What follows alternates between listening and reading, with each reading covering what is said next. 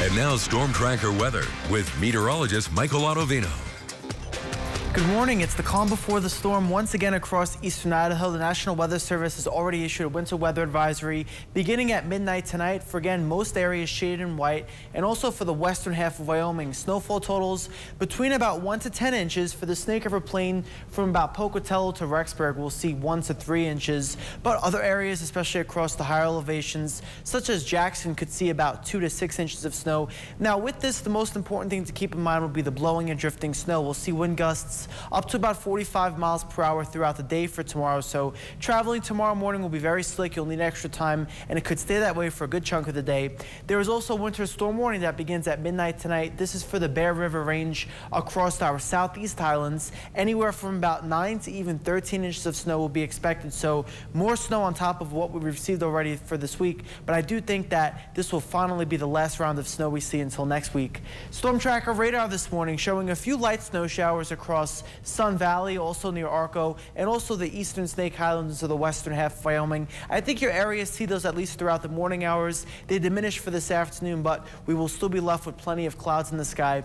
Fortunately, this morning, roadways very clear. We're looking like a smooth morning commute along the I-15, getting a look outside right now, and it'll stay that way throughout the day. But for tomorrow, roadways will look much different, especially in the morning hours. We're a bit cooler out there for this morning across the upper Snake River Plain, struggling to reach the teens across Idaho Falls. At 12 degrees, we're at 13 in Rexburg. A bit warmer for the lower half of the Snake River Plain, waking up to temperatures in those lower to some locations in the upper 20s. And you'll see a lot of clouds in the sky for today, much different from what we saw yesterday. Lots of clouds across eastern Idaho, not much in terms of sunshine and blue sky, but notice out to our northwest, that's the next storm system, moves eastward and drives up moisture from the southwest for tonight and for a good chunk of tomorrow. But the good news is I think most of the moisture tapers off by about the middle half of the day tomorrow, but the blowing and drifting snow will persist. For today, though, lots of clouds in the sky once again for the Snake River Plain. High temperatures mostly in the 30s, but we will have a dry day